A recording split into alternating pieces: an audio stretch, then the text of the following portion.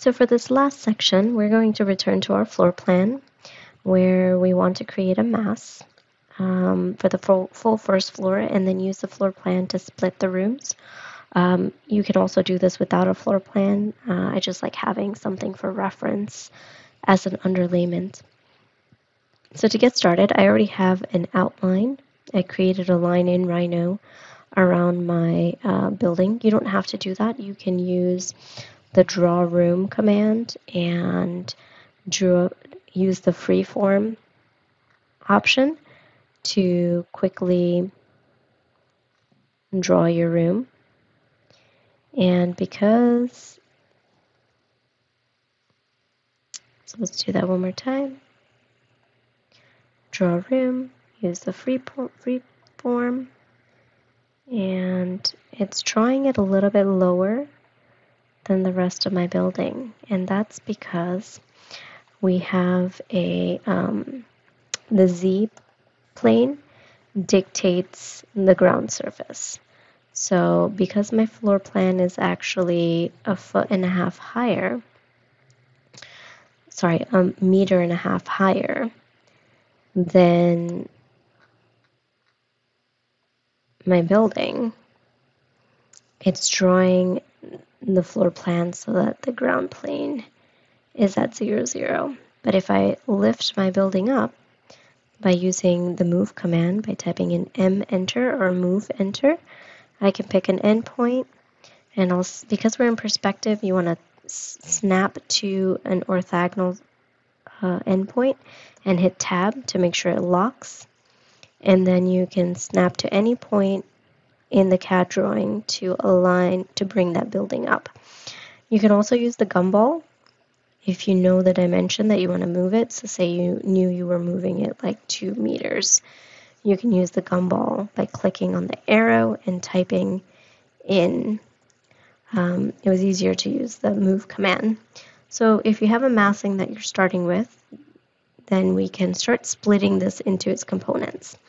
So I'm going to turn my color by face type off, and I'm going to type in PO split room.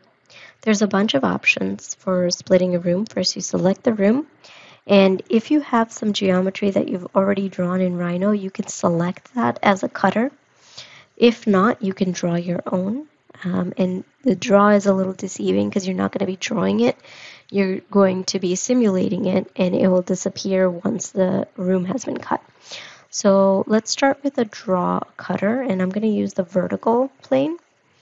And it's very simple. I'll just pick a corner endpoint, and I'll hit tab because I want to make sure it's orthogonal, and I'll just find another endpoint. So then, and click on it. And that created 2 rooms.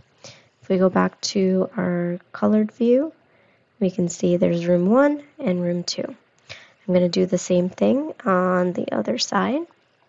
So on this side, and you can see there's no geometry that's actually created by that vertical plane. So if I want to go ahead and type in split room again, I'll select the room on this side now, and I'm going to go ahead and draw.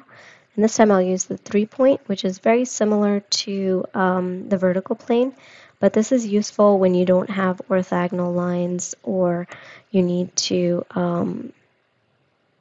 do diagonal splits. So you can, as you can see, you can go in a couple of different directions. And so that just created a 3rd room. Now with these smaller rooms in here, there's a couple of things you can do. You can choose to split it multiple times and then merge rooms, or you can go into Rhino and you can create some geometry that you use as the cutting plane.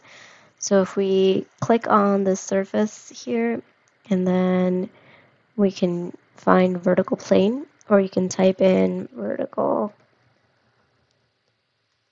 Sorry, it's plane and choose vertical.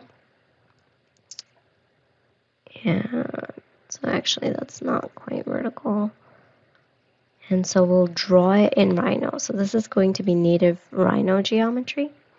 And I'll draw another one along here.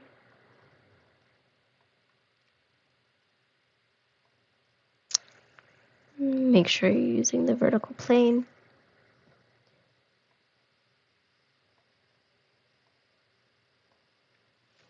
And now I have something to split.